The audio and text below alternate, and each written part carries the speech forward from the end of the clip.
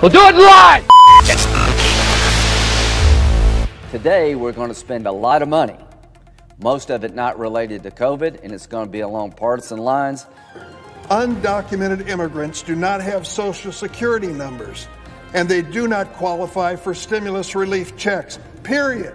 This bill that we are completing now is the most significant piece of legislation to benefit working people in the modern history of this country.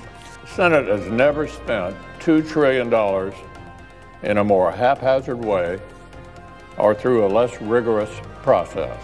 This is out-of-control liberalism. The vast majority of economists, left, right, and center, from Wall Street to the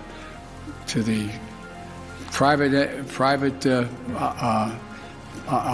economic polling initiatives. This is a trilogy of radical policy, and I hope the American people are paying attention, because if you're not, you're going to wake up in a few years and your country will not be the nation you remember it being.